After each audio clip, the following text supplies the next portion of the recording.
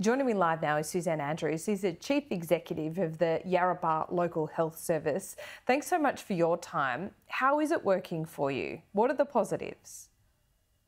Good morning. The very positive part of that is Aboriginal health in Aboriginal hands, a community control health-led organisation that delivers care to the mob of Yarrabah and is driven by local community mob.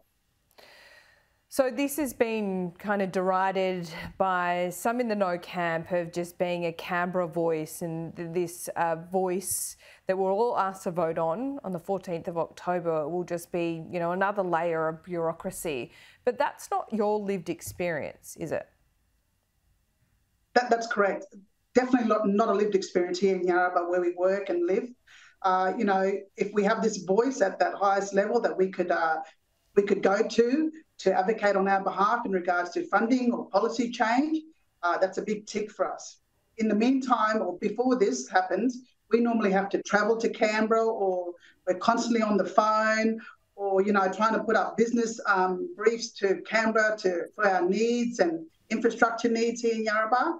But having this voice will definitely elevate our voice at that highest level. Yeah, so how does the voice, as it's operating for you there, work now? So in Yarrabah, we have a collective of local mob that's leading the strategic direction of Yarrabah in health, education, law and order, economic development, jobs.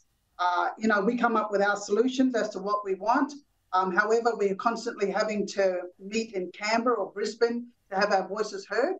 If we have this elevated voice at the highest level, we'll be able to go straight to that voice and get our needs and wants heard here in Yarrabah. And Suzanne, why do you think it's been so effective in bringing the suicide rate down?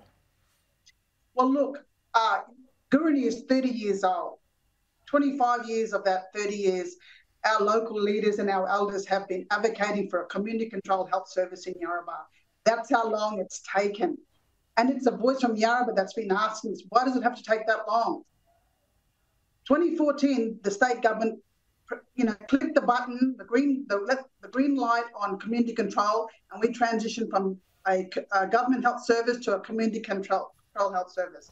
And look, we haven't looked back, and the data talks for itself.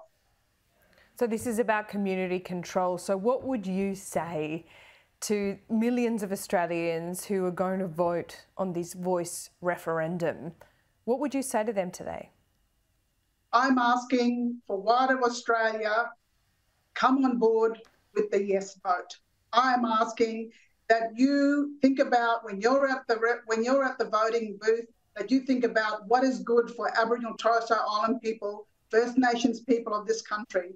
And it is definitely a yes vote and allowing us to have a voice at this level. And I'm asking for the country to come on board with this. Well, we're about to go into a 6-week campaign and yours is a very important voice, Suzanne. We thank you for your time this morning. Thank you.